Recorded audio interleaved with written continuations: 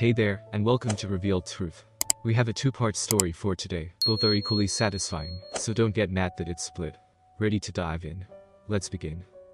Today, I watched my wife, my ex-wife, across the club. She was partying gaily with our friends. Again, my ex-friends, the group of friends my wife and I used to be part of. Now they were with her, and with her new husband. The whole. I miss her.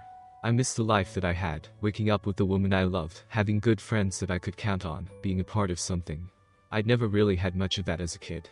My mother died when I was 5 and my dad hit the road. He was a bum, a real bum, a hobo. Not a poor homeless guy. He chose his life and actually loved it. He was a hard, gnarly man who rarely bathed, wore whatever rags he could find, until they were no longer fit even to be rags. He reveled in begging, handing sob stories to the suckers, as they handed him 5s and 10s and a rare but occasional 20. He'd stand on the island at a busy intersection, holding his sign, proclaiming him a veteran. He wasn't crippled, only mentally, or jobless and trying to feed his family. Well, he was jobless and did feed me, more or less regularly. Yes, he had taken me with him. Apparently, a young child holding your sad story sign is more effective than in the hands of a raggedy, filthy man. He taught me a lot. By the time I was 6, I could panhandle with the best of them, and knew the easiest marks immediately. I also was light-fingered, not just in the stores while the cashiers were busy watching my father, but in crowds where purses were being jostled, and a light touch wasn't noticed. I probably provided 75% of my family's funds. The family being my dad, myself, and whatever skunk my father could convince to sleep with him at the time.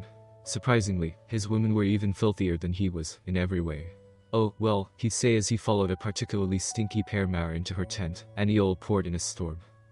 I was 10 when that life ended. I was no longer an innocent-looking little urchin, but a hard-looking punk who looked at least 5 years older than I was. Now sharp eyes watched me in stores and in crowds, and I was caught with my hand in a woman's purse. The cop's wife, no less. Her husband nabbed me and arrested me on the spot. My father melted into the crowd. He'd been arrested before, and I always waited for him. One time, the longest time, I had to wait 6 months before he was released. But that was me. My father didn't wait. I guess he realized that I wouldn't be producing the income I had when I was younger. I never saw my father again. It was in jail that the social worker discovered that I had never been schooled. I was supposed to start kindergarten when my mother died, but my father and I hit the road before that started, so I had never set foot in a classroom. I couldn't read, had only a slight grasp of arithmetic that one develops when handling money, and absolutely no idea of any other school subject. My education had been entirely different. It didn't take long for the other kids in jail to realize I was a dummy. They left me alone once they found out that one of the things I'd learned on the road was how to fight dirty, and to be so vicious it wasn't worth going after me again. When I spit out the tip of one aggressor's nose, the message got through to everyone. But it had the effect of isolating me. Since I'd never been around other children before, I had no clue as to how to act with them. With adults on the tramp, I'd always had to be wary and defensive, and had built up an attitude that put a wall around me, that discouraged any friendly kids from approaching me. The social worker assigned to my case, Miss Kitledge, was horrified at my background. Sounds bad but was lucky for me. Miss Kitty, as those who liked her called her, convinced the judge that I wasn't at fault for the emotional and physical abuse that made up my childhood, that I had never had the opportunity to learn right from wrong. In short, I shouldn't be punished for doing what my father had taught me. So, in the eyes of the law, I wasn't punished. I was released into foster care, where my luck seemed to run out. I'll spare you the story of abuse that foster kids are often subjected to. I dealt with it as my background had taught me, viciously. My first foster parents will bear marks on their faces for the rest of their lives, and I was back in jail. Miss Kitty saved me again. She, for some reason unknown to me to this day, had faith in me. She didn't believe the story the foster parents sling about the feral child that attacked them without reason. She dug into their history and talked to previous foster kids, and was able to piece together a horror story that she said made my upbringing look wholesome. Once again, she was able to convince the judge that I didn't belong in prison. In the end, she took me home. She fostered me, eventually adopting me. And she loved me. Something I had never had before. She was gentle with me like a hoarse whisper with a wild colt. She didn't react when I lashed out in the confusion and anger that at the time made up my whole being. She taught me to trust and to love. Miss Kitty's family had left her a trust fund which made her well off. She had become a social worker to give back, not because she needed the income. Now, she left her job and homeschooled me, fearing that I would react to teasing in a negative way. She was a smart woman. In a surprisingly short time, she had me reading at an 8th grade level, and had pushed me into college level reading within a year. When at 13, she had my IQ tested by the shrink that child welfare insisted I see. My IQ topped 160. To everyone's surprise, I was a genius. At least on paper. Through my reading in Miss Kitty's lessons, I was rapidly mastering math through geometry and learning civics, history and elementary sciences through biology. But with social skills, I was still lacking. Being homeschooled, I was again not around other kids. Miss Kitty tried to arrange play dates with children of friends and colleagues, but my protective walls, built over 5 years on the road, baffled other kids. Also, there were a couple of confrontations that didn't end well. I was like a wolf in a flock of sheep. After those incidents, Miss Kitty was hard-pressed to find kids for me to play with. She countered by having me take music and dance lessons, figuring a more defined environment would ease the social pressures on me. It did. I learned to play the guitar and piano, as well as how to dance. I would do everything from waltz to jitterbug, as well as the current dance trend, by the time I was 18. But the dance master reported to Miss Kitty that I had done it without speaking a word to my partners beyond the "would you like to dance?" before, and the "thank you" after. But at 18 I had more than caught up in my studies. Junior year I was sent to a Catholic high school and ended up mainly with AP classes. I could have done more extracurriculars, beyond the chess club, wrestling and boxing. Miss Kitty insisted I participate after school, and I found that very little social interaction was required in my chosen pursuits. And they were enough to get me into college, as I stood out in all three. Vicious has its advantages. Miss Kitty also sent me to karate classes, starting when I was being homeschooled, hoping that the philosophy expounded by Mr. Miyagi had some truth in it, and the karate disciple would help me temper my anger and reactions. To some degree it did. My dojo stresses thinking before action, then thinking again. There were less incidents. That's why I was able to transfer to the Catholic high school. With Miss Kitty backing me, I didn't need a scholarship for college, but I got one to the Ivy League college that Miss Kitty had attended. She was so proud of me she wept. And I wept. I was so grateful to this woman who was my whole life. She was my mother, my only friend, and my defender. Thank God. I thank God daily for bringing Miss Kitty into my life. Unfortunately, she didn't get to see me graduate with honors, Phi Beta Kappa. She did get to see me develop some social skills. In college I learned to date. Sex is a great motivator. I still hadn't developed any real male friendships, although my roommates were cordial enough. I just didn't know how to take it further. So, I never joined a frat, never had beer-drinking buddies, never had a wingman. But a fit-winning boxer had to make only minimal efforts to have a social life. Some girls just loved the bad boy. Senior year I met Dorothy Helper. Dot, she said to call her. Kibling ran through my head. You would dot and carry one till the longest day was done. I would carry this one past the longest day. She was gorgeous. And she reminded me of Miss Kitty. That alone made me open my heart to her. Miss Kitty approved of Dot when she met her, for the first and last time, when I brought her home for the Thanksgiving vacation. They were like two peas in a pod, it seemed to me, and I beamed with love for them both. We planned to spend Christmas Day with Dot's family and New Year with Miss Kitty. Alas, it was not to be. 2 days before Christmas, while shopping for a present for Dot, Miss Kitty stepped off a curb downtown into the path of an idiot running the red light. My mother, my savior, was gone. Like that. In a second. I never got to say goodbye or give her the thanks she deserved. I shut myself away from everyone, including Dot, until Miss Kitty's lawyers dragged me out of the house to attend the reading of her will. Beyond a few gifts to servants and bequests to her charities, Miss Kitty left everything to me, including a letter. The lawyer told me that Miss Kitty's instructions were for me to read the letter at home when I was alone. Miss Kitty wanted to talk to me with my undivided attention, he said. That night I settled down at the kitchen table ready to hear Miss Kitty's final words to me. My dear Ryan, it began. I stopped reading as my eyes welled up with tears. I could hear her. She always called me my dear Ryan, even when she was frustrated with me, or the rare times when I angered her through my willfulness or stubbornness. My dear Ryan, by now you know that I was diagnosed with pancreatic cancer, and will soon pass away. I sat up, shocked. I hadn't known. Then I wondered, briefly, had she stepped in front of that car on purpose? No, she wasn't the type to avoid or run from a problem. And the next line gave light to that idea. Well, as you're reading this letter, the disease has finally won, and I am not alive anymore. But no regrets, except having to leave you. I had hoped to see you grow into the man I know you will be. You have been through more in your short life than anyone I know or have read about, and you have come through it all remarkably well. Always know that, although you were 10 before we met, you are my son, and I am and have always been very proud of you. You have often told me that I saved you, but in truth you saved me. I was alone and lonelier than I ever knew before you came into my life. Loving you and having you in my life made me complete. But enough of that. You know that I love you, as I know you love me. But I worry about you. Well, I think homeschooling you was the best thing for you at the time. I've worried that you were never socialized enough with people. When you're in a crowd, you always remind me of an angry bear waiting to lash out. It keeps everyone away from you and I worry you'll be lonely. I want you to work at making friends, for me. I know you don't like it, that it makes you uncomfortable, but do it for me. Please. I won't rest in the afterlife if you don't. Start listening to people, help people that need help. You used to tell me about being able to ID a mark in the crowd as a child. Use that skill to ID people who need help, and then help them. Be friendly and care. Care like I cared for you. Pay it forward. Please, for me. You are my heir. I've left almost all my wealth, as well as the family trust, to you. I know you use it wisely. My wealth was enough for our life and should be enough for yours. The trust I've always viewed as something to give back. I've used it to fund various charities and to help needy individuals. It's you to do with as you like, but I hope you'll follow my example. That much money can ruin a life or save many lives. I hope it doesn't ruin yours. My desire is for you to have a full life, full of friends and love. Do it for me. And remember, I will always love you. Your mother, Kitty. I wept again for what I had lost. But when I finally ran out of tears, I returned to school and to Dot. As time passed, I graduated and was hired as an engineer at a first-rate company.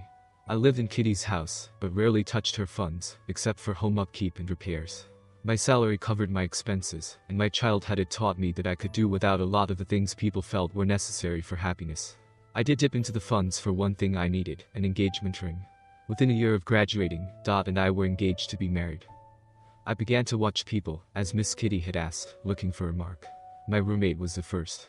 Although we rarely talked beyond pleasantries, I'd overheard enough of his phone calls to know that he was a scholarship student, and his family was dirt poor.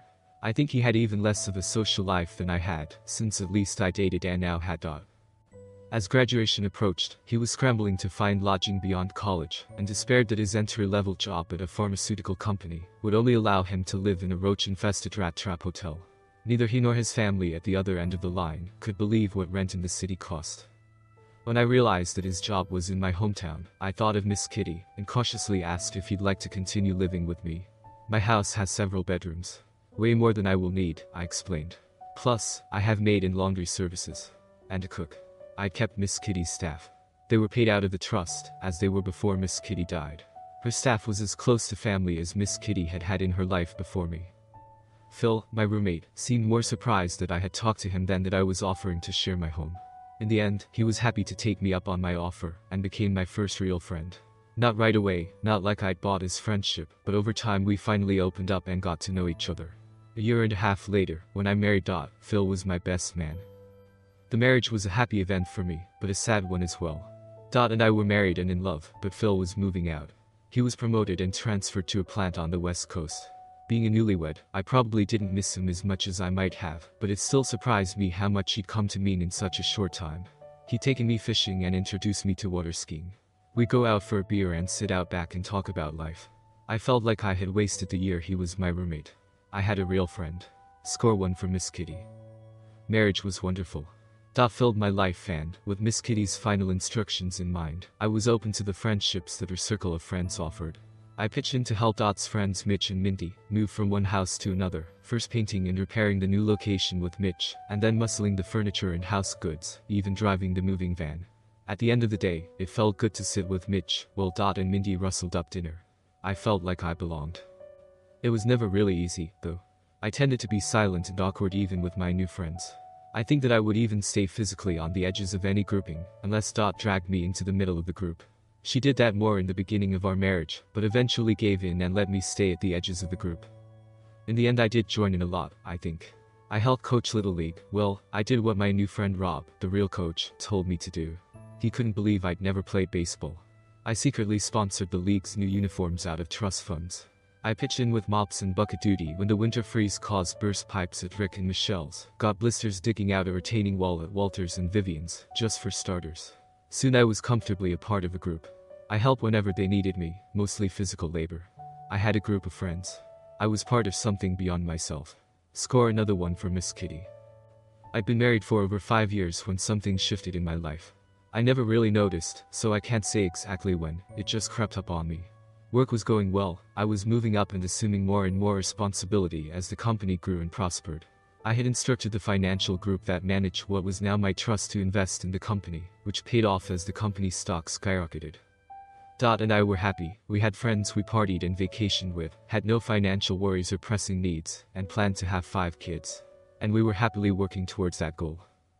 I had identified many marks over the years, and when I could physically help by being involved, I did, and as Miss Kitty foretold, was rewarded with friendships outside of Dot's and my circle. More often, though, I helped behind the scenes by dipping into the trust funds and making problems disappear. Grants and scholarships appeared at the right time, and banks were suddenly able to refinance impossible loans on generous terms. I found it rewarding to see frantic people suddenly relax and enjoy life. Dot had worked for a large financial organization right out of college, but quit with my blessing and encouragement after our marriage. She managed our home and volunteered with several charitable organizations thereafter. It kept her busy but allowed her time to pamper me, she said. We made donations to her charities every year, although in amounts in line with my earnings. I had never told her about Miss Kitty's trust. I'm not sure why, it just never seemed part of my married life. I also never told her about the marks I found per Miss Kitty's instructions, nor about the acts I took on their behalf. That just seemed private, between me and Miss Kitty. Dot did pamper me. In a way, her pampering is what I think gave me my first uneasy feelings. For the first 5 years of our marriage, she went out of her way to find things that I liked, that we could do together. In that 6th year, I noticed that I was out with the boys in our group, golfing, sailing, camping, fishing, one thing after another. All similar in that Dot wasn't part of the experience. Yes, these were things I enjoyed, and I enjoyed being in the group. But I missed my wife. Then there were outings that I wasn't included in. Maybe for good reasons, according to Dot. Ryan, you know that you don't like opera, or ballet, or art galleries, or poetry readings. I don't want you snoring next to me, or having you suffer all night long just to please me. Well, I appreciated not having to hope the fat lady would sing soon. I miss my wife. Then there were outings that I wasn't included in. Maybe for good reasons, according to Dot. Ryan, you know that you don't like opera, or ballet, or art galleries, or poetry readings. I don't want you snoring next to me, or having you suffer all night long just to please me. Well, I appreciated not having to hope the fat lady would sing soon. I miss my wife. When I mentioned it to Dot, she'd laugh and say, I'm right here, buddy. Just take me away to bed and I'll show you some real pampering. And our sex life would pick up for a couple of weeks, then slide back to here and there, when we were both together and not off working for the charities or me off with the boys on some adventure. Then sex became limited as well. Dot had developed some kind of irritant in her V. That limited what we could do until it cleared up. She'd give me an occasional head, but she didn't offer that often. A hand job was her go-to thing right now. She would apologize profusely, saying that she wanted me to be happy, and she hoped this was enough for me. I loved her, didn't want her to suffer, so I told her it would do, but I hope her condition gets better soon. She assured me her doctor said it would clear up with the proper medication. I felt stupid complaining. I had a great life. Friends and a wife that loved me. A mission from Miss Kitty that gave me great satisfaction, knowing she would have loved to see the people she and I, were helping. I had more than I'd ever had, but I felt somehow like it was slipping away from me. Does love make everyone stupid? Dot was off to San Francisco for some charity conference. Something about fundraising, I think. As she became more involved, there seemed to be conferences and training seminars that she had to attend. I miss her when she was gone. Probably what caused my unease.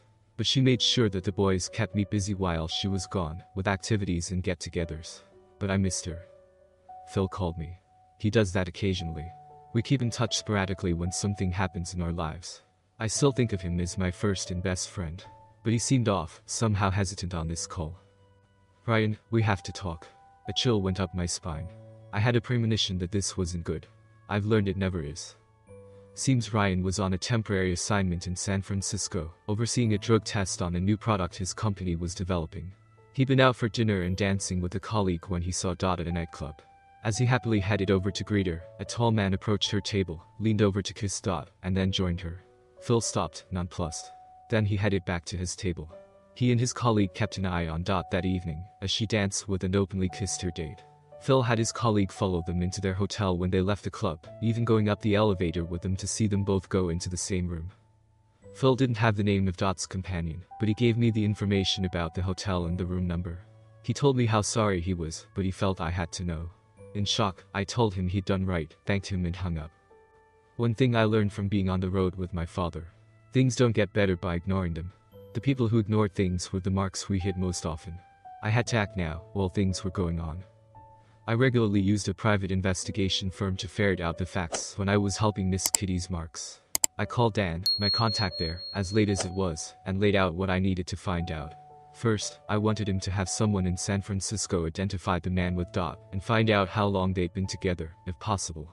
Was this something that happened that night, something ongoing, something on this California trip, or what? I need to know. Also, everything they can find out about the a-hole who was sleeping with my wife. Next, I needed someone to find out, without raising suspicions, everything about this conference. What was Dot doing there, and was this man part of it? Finally, I want surveillance on my wife, if not 24/7 as close as practicable. Was this man her only indiscretion? Suddenly, I was once again that 10-year-old thug, who trusted no one. I wanted to react like that bear Miss Kitty had seen me as. I wanted to rip off the face of Dot's lover, if indeed that's what he was. It didn't let my mind go to what I wanted to do to Dot. I think I would explode if I went there now. Dan got back to me the next day. Dot's lover, yes, that's been confirmed by the other people who travel with Dot's charity, when questioned subtly by Dan's men, was Gene Blanchard, a member of a well-known philanthropist family in our town. His family trust funded several of the charities his boards and councils Dot served on. Not surprisingly, Gene, or a-hole as I think of him, was a fan of opera, ballet, art galleries and poetry readings. In fact, he fancied himself a poet and took part in quite a few poetry reading events. Turns out, he squired my wife to all these events, in the company of my friends. My friends. I pictured the bear tearing through them. I decided to take them all down. I ordered Dan to get all the evidence he could obtain of my wife's infidelity. I also asked him to investigate a-hole and my friends, looking for weak points I could exploit to humiliate them or bankrupt them. Anything that I could use to disrupt their lives. Dan flat out refused to help me, beyond investigating Dot's and a-hole's association. He wouldn't try to ruin people's lives or even be involved in any investigation with that as a goal. I'm sorry man, and disappointed. I've always admired you and the good things I've seen you do, without any desire for recognition or even thanks. You're a good man. This is beneath you. I'm sorry that your wife has hurt you, but don't let it ruin you, Ryan. Please. In the end, he gave me the name of another pie, while still pleading with me to not let this destroy the person I was. I was surprised by Dan. Beyond what was necessary to convey my instructions, we'd never talked. Never anything personal. His depth of feeling shocked me. Max, the new private detective, was from a whole different type of cloth than Dan. He was more like my father than anyone I'd ever met, even as a child. I wanted to shower after our meeting. But he was what I needed at that moment. Unscrupulous was his nature, matching the viciousness that was mine. Not worried about legalities, Max managed to get phones tapped, bugs planted in homes and offices, and cameras in a-hole's apartment. Don't know how he did it, but it was expensive and worth every penny. I soon had recordings of all Dot's phone conversations and video of her liaisons with a-hole. I was shocked to hear our friends encourage Dot to dump me and move on with the a-hole. Apparently, I had never really fit in. I was a damper who made everyone uncomfortable. A-hole was much more the elite human that fit into their crowd. How had I ever thought that these were my friends? How had I ever been deluded by them or by Dot? Dot claimed in conversations that she had loved me when we met and when we married, but years into a relationship, she was just worn down by my stoicism and unwillingness to embrace normal friendships and human interactions. Stoicism. Unwillingness.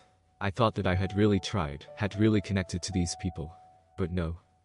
Thank your husband again for spending the weekend sailing with Ryan. Dot said to one of her friends. I know it's agony for him and the boys. Her friend just laughed and replied, oh, they make it work.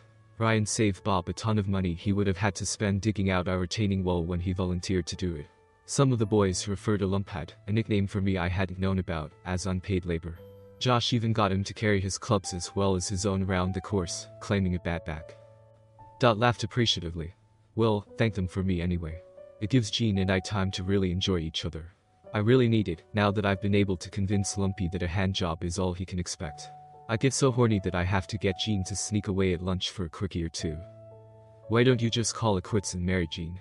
Why all the subterfuge? Her friend asked a question that I was wondering. You've been to our house. The fantastic antiques that Miss Kitty and her family accumulated. They're priceless. I can't give that up. Lumpad doesn't appreciate those things. I don't even think he notices. Gene's been having replicates made for me, and we've been switching them out and moving the originals to his storage space. When I've gotten all the good pieces, then I can move out. Until then, I'm exercising my arm muscles with the hand jobs I give Ryan. Better than a gym.